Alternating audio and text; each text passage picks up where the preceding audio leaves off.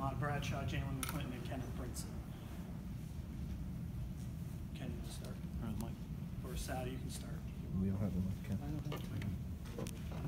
Ken Kreitzer, Sons of American Legion Radio. Ahmad, just tell us a little bit about, the fourth quarter, being able to engineer the 2 drives. What did it take just to get the momentum back and keep those 2 drives alive?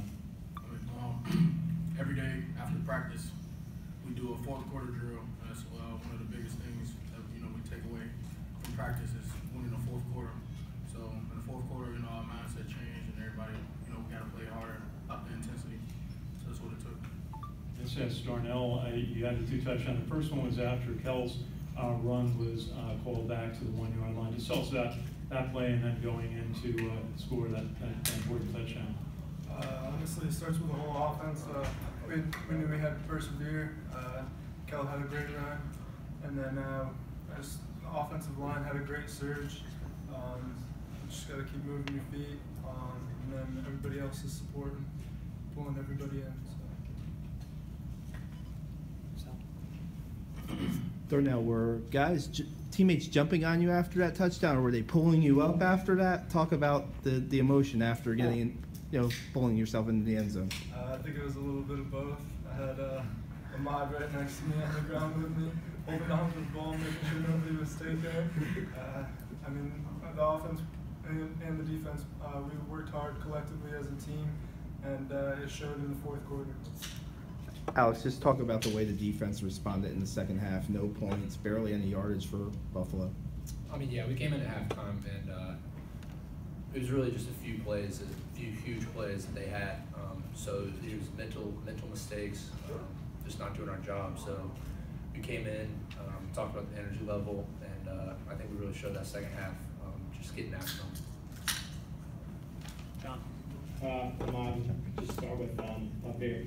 The decision to go for it late in the game, 4th and goal, do you ever have any, you're going for it as soon as that third down play gets called back, you're going back out there as an offense?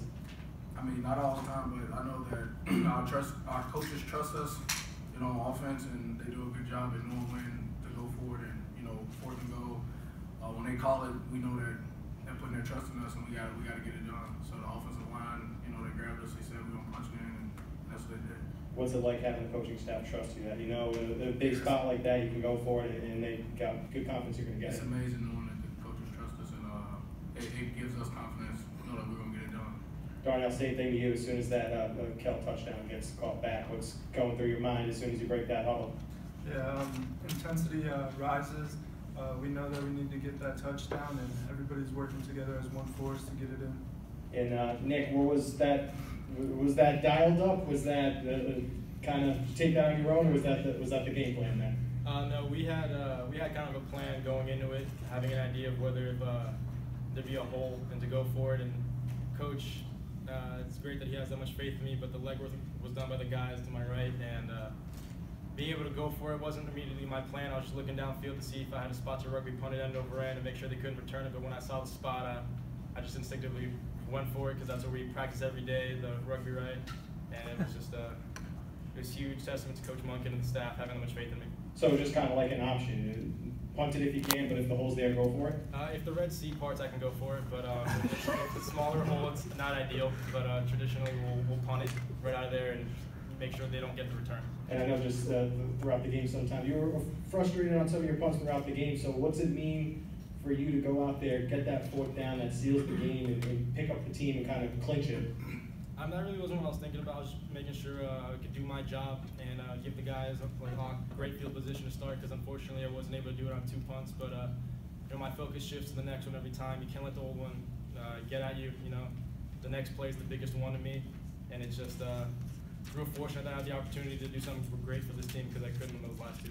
And Jaylon, just talk about that defensive performance in the second half. What was really clicking for you guys on that side? We just rolled up as a defense, all 11 guys on the field, doing our jobs. Coach Bateman with great calls, and guys like Kenneth getting back there and making big plays for everybody. Thank you. Can you guys talk about beating this team after what happened last year? Yeah, last year, before we went into that game, we had won a game before this game. Last year, then we went in there and lost at their house. We didn't didn't come out with the mindset that we had today. Obviously, our goal was to win every game, but we definitely knew that we had to win this, get a victory today. I was going to ask you, Alex, when it's 17 to 7.